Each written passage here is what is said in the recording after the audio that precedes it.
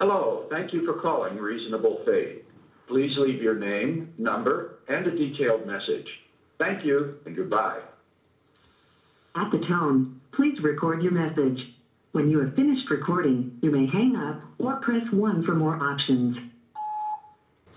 Dear Dr. Craig, I call you concerning the man running the Dr. Craig Videos channel on YouTube, and the 5 emails, 1 now, 2 voicemails, and numerous other communications I've had through the forum, none of which have received a reply. I had rather hoped I wouldn't have to wave academic credentials at you just to be merely deemed worthy of a reply. After all, argument stands on its merits, not on my credentials. I write to you as a fellow academic, one who got his PhD from a university no more than 60 miles from where you got yours, and a citation record which, at least according to Web of Knowledge, eclipses yours by a factor of 5. I had hoped that academic integrity alone would be sufficient to bring on swift and decisive action on your part, and that you would immediately distance yourself from those using your name and claiming to act on your behalf by using a legal copyright instrument to censor critics of yours.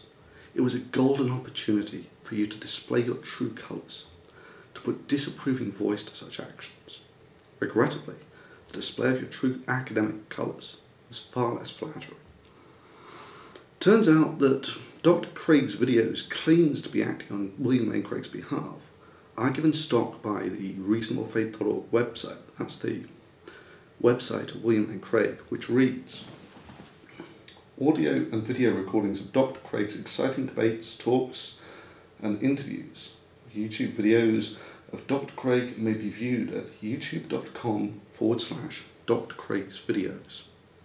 Further, again and again, reasonablefaith.org links to videos posted by Dr. Craig's videos, and he posts all over your forums. Now, there had been discussion on the forum about Dr. Craig's videos' abuse of the DMCA at reasonablefaith.org until it was killed by one of your moderators, himself claiming to be in academia. Now, I wrote him a personal message explaining that if Dr. Craig videos claims to be legally acting on William Lane Craig's behalf, as was stated on Reasonable Faith's forums, then he was committing the criminal act of perjury in William Lane Craig's name. And within about an hour or so, with no explanation, I was blocked from the forum, and the entire discussion on Thunderfoot DMCA'd by William Lane Craig was expunged from history. All 4 pages of it. Well, at least that's what the in academia moderator of Reasonable Faith forums thought anyway.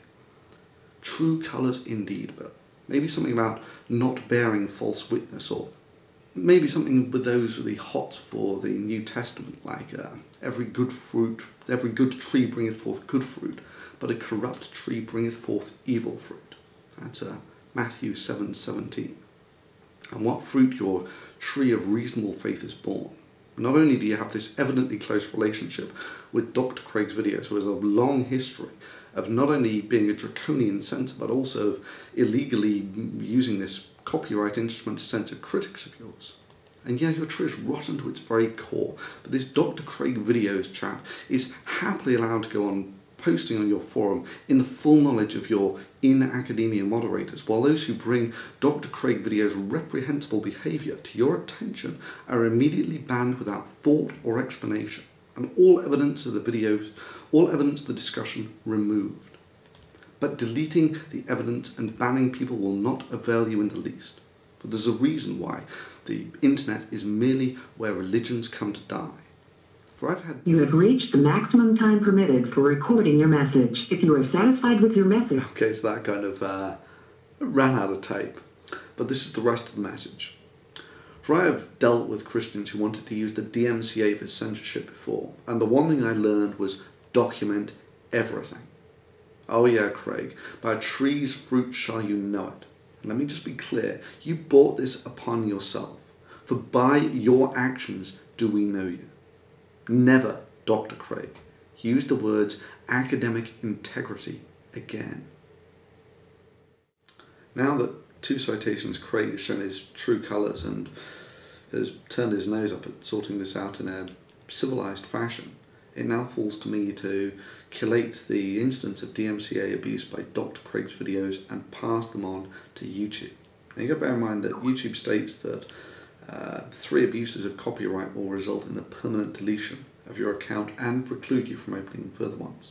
And you'll get a strike.